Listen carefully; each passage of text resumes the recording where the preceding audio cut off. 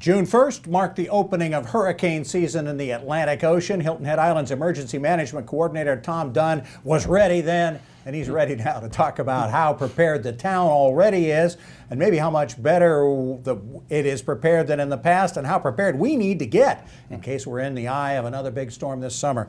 Tom, welcome in. What are you hearing so far about this season? Well, the interesting thing is the Storm Prediction Center annually does some hurricane analysis, and they come up with a prediction.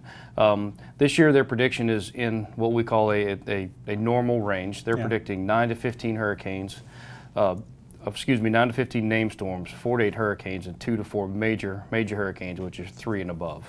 All right, so a normal season. Normal hasn't been normal around here lately. Exactly. Let's talk first about how the town is prepared. What, anything new, anything different that you guys have done through your analysis of response to the last couple of storms that's going to make it better this time?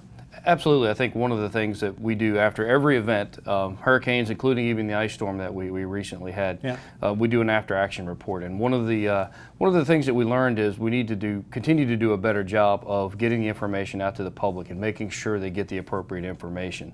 So one of the things that we changed following Hurricane Matthew and somewhat implemented for Irma, and it's ready to go fully now, is what we call a virtual operations support team. And essentially that is a group of folks that evacuate, town staff that evacuate, and they help us monitor social media. What questions are people asking? What is on the news? What things are going on in the virtual world?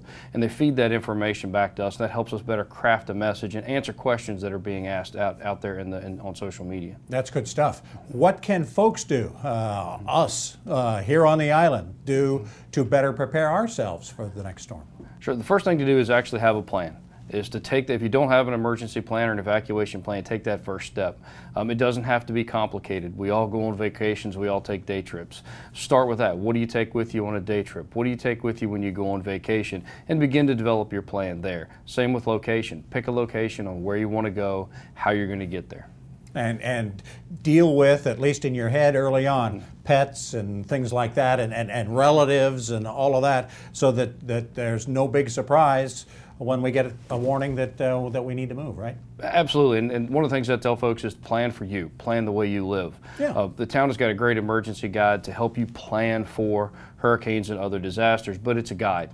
You need to take that guide and apply it to you and your life, being pets, special needs, children, whatever that may be. Besides that guide, are there other resources the town has to help? Absolutely. You can look on the town's website. Okay. There's other information there. The Hurricane Center and the National Weather Service Charleston have great information on their websites.